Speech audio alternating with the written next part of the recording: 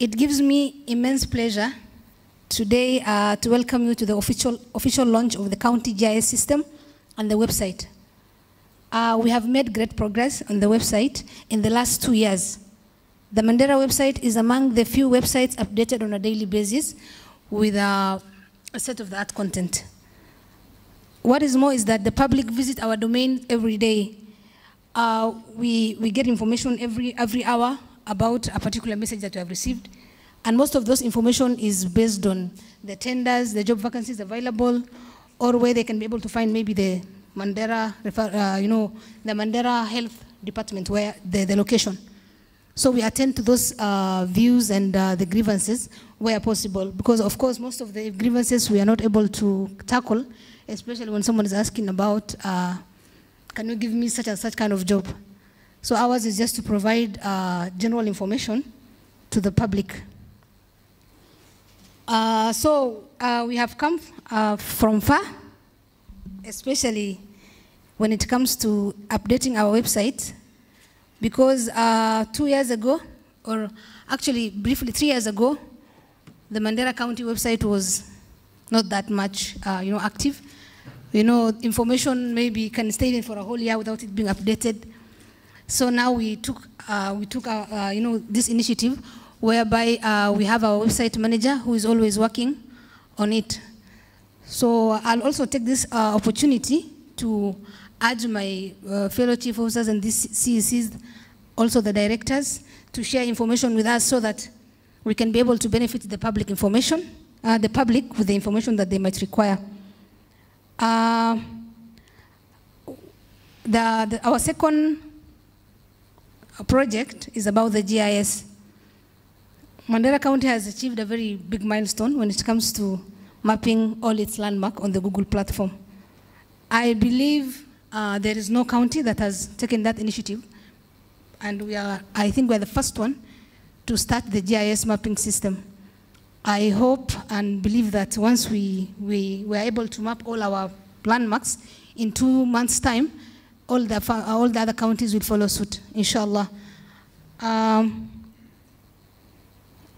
Also, as the county continues to improve its e-government services, we hope with the availability of the 5G network, someone can just navigate through the Google map platform or the Google Earth to be able to reach LWAC. So like when you have the Google map system, you just write LWAC and then it just gives you direction until you reach your destination. Just like in Nairobi and other major towns. I hope with that availability, we can be able to achieve that. This GIS also is able to guide our external, investors, the external stakeholders, the government, and other county stakeholders to be able to get information when it comes to our objectives, goals, and also achievements. I'd also like to thank His Excellency for giving us the opportunity to be able to do this noble cause. We really appreciate, inshallah, and we hope to do more. I want us to benefit from this ICT gadget.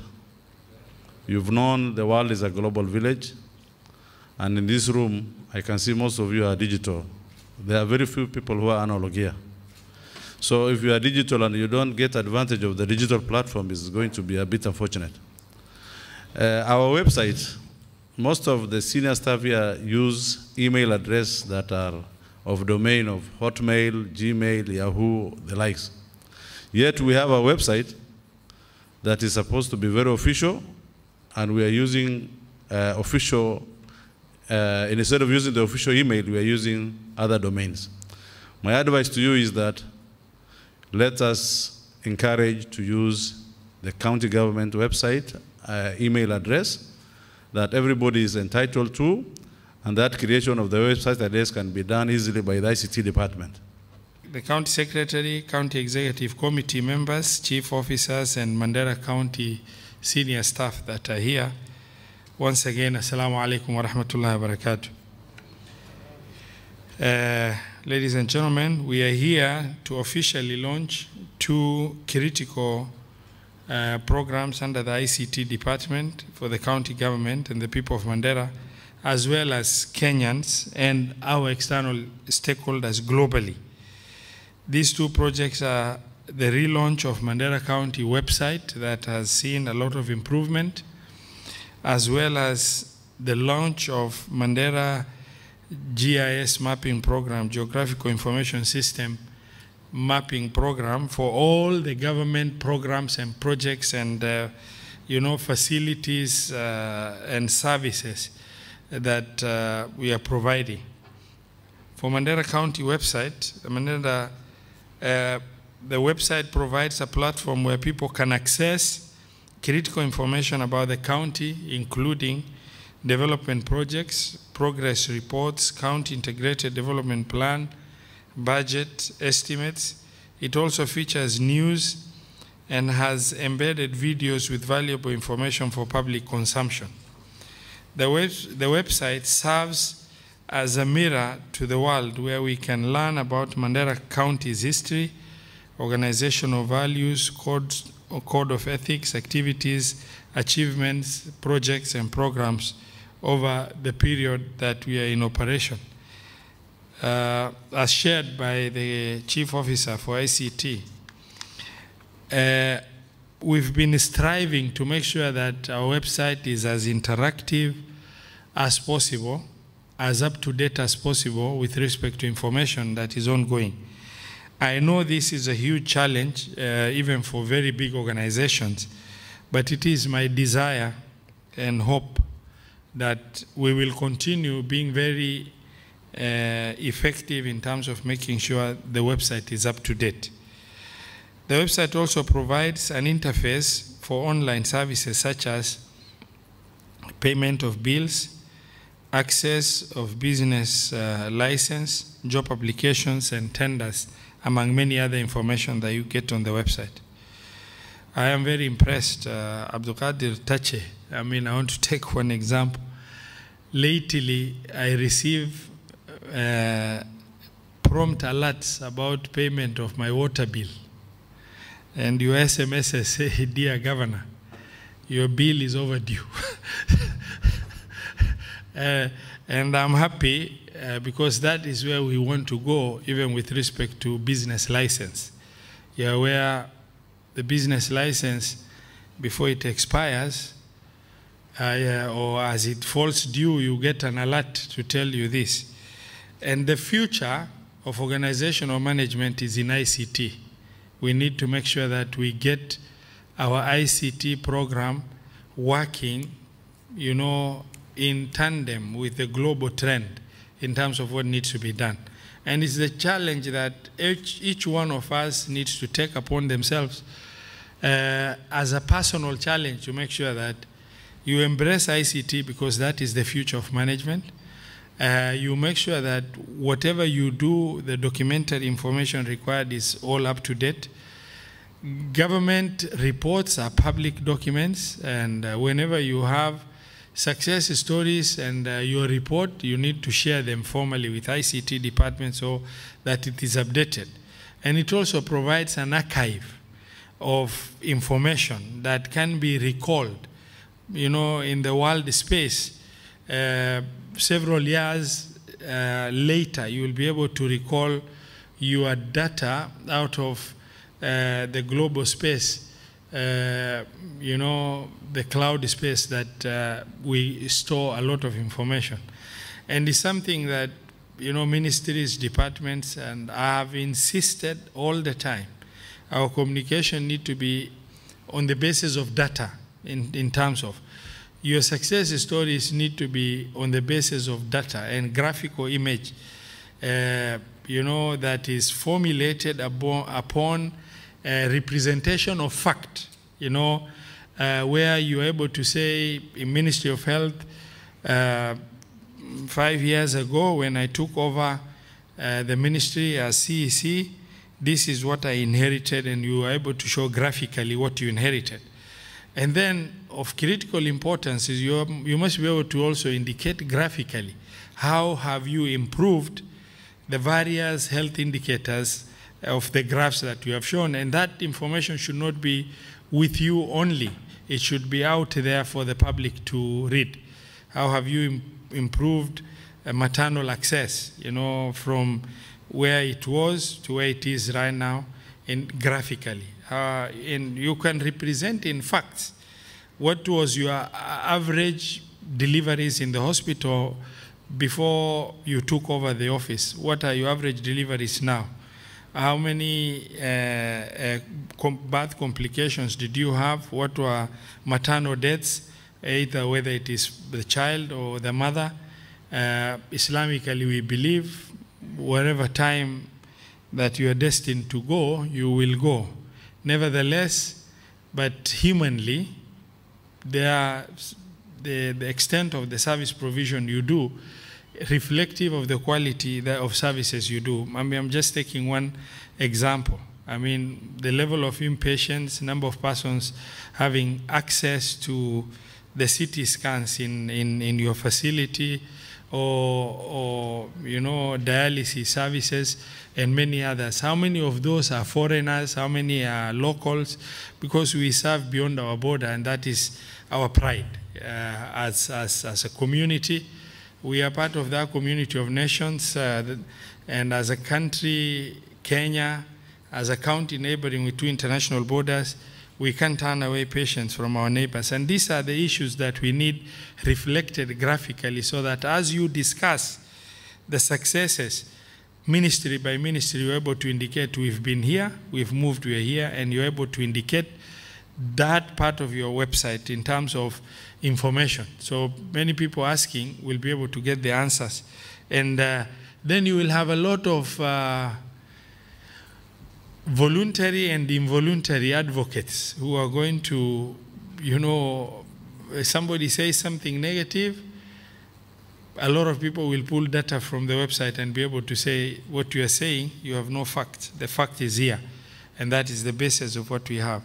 You need to embrace ICT, inevitably, at whatever age. ICT is the future of every program that we do. And that's why I push, you know, Venusa, and I tell her, you must strive to give your best. Challenge yourself to see that you're able to go at corporate level in terms of the ICT programs that we have. We are not there yet, but I can affirm that we have made quite a lot of progress in that area. The website uses latest web technology available in the market and comes with better security features. It is user-friendly, easy to access, meaning easy to navigate in ICT terms. It is designed, themes stand out from the rest of the websites. It has an interactive feedback and communication system that allows the public to tender their views. Now, the views from the public also need to be responded. Queries need to be answered. And then you find later what we need from the website is an automatic system that sends the query to the right ministry immediately. And then a follow-up message for you to provide the answers on the website. Because if there are only questions and there are no answers posted, and people need to acknowledge, and that acknowledgement need to be posted. And that is the purpose of calling it truly interactive, where there is query and there is response in terms of that interaction.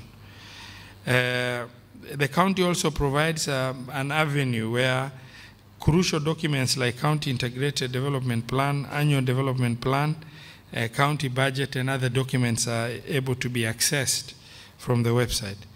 It is on this website that Mandera County Public Service Board also advertises employment opportunities when vacancies become available.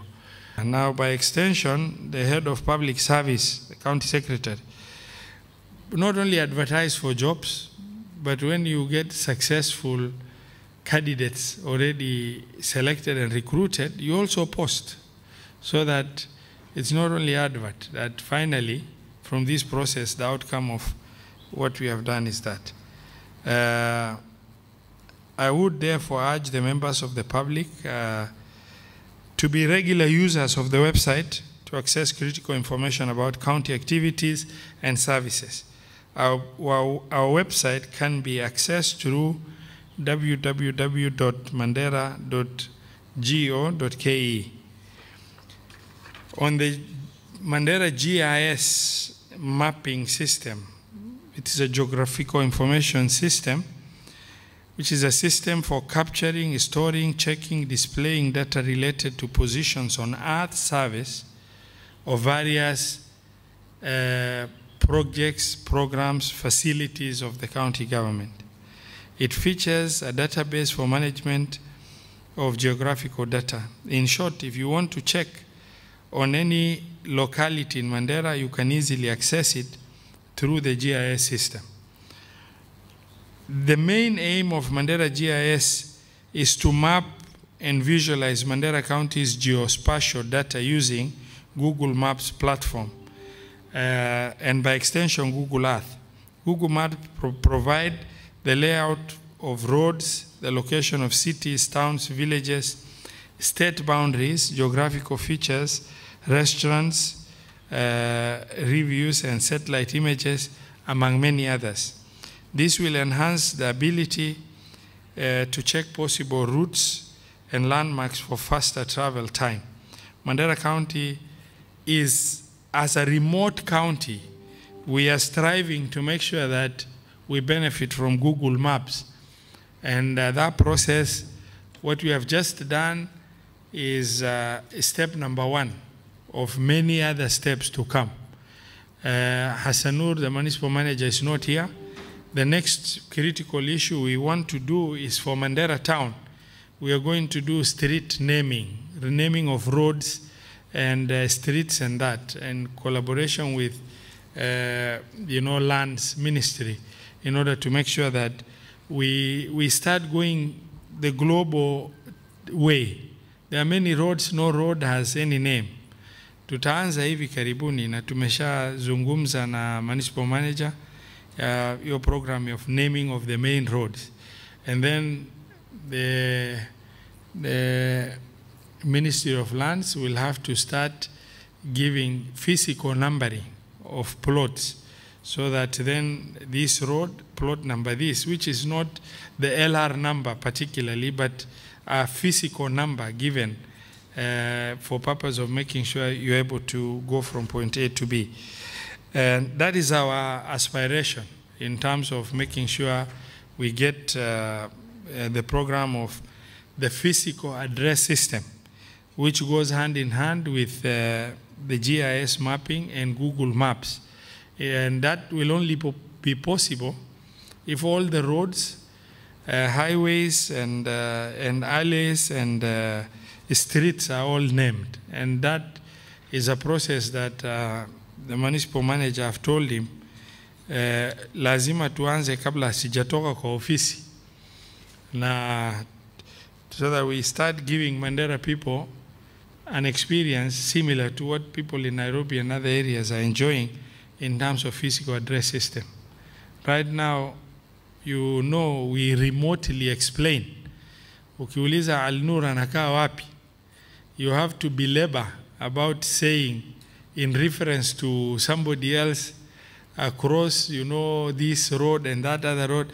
Before you actually say so-and-so lives in this address, you would have gone through a lot of torture to explain it. And that is what we want to move away from in order to make sure that we do this. Now, the GIS mapping program has been done as presented by the consultant. Of course, this information needs to be published on Google Maps. Google Maps has a very long queue of, because of the global service they provide. But they have guaranteed us that within the next 60 days, our information will be live in terms of both Google Earth and Google Maps. You're able to see. Right now, if you sometimes Google Banisa, utapata the image of Banisa in Google Earth is 4 or 5 years, old. Elwak is 4 or 5 years old, because we've not had much interaction with the entity. And we need, as we do this, we'll be able to get regular update of the mapping that takes shape in terms of satellite images that is taken. And you're able to show growth, from here, an image. And like Mandera town is updated very regularly.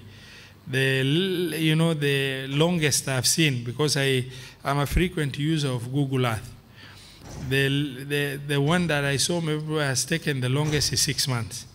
But they normally update regularly after every 3-4 months. So you're able to show, literally growth and changes every shot that is taken of Mandera town as it is. This is the future, and this is where we need to be.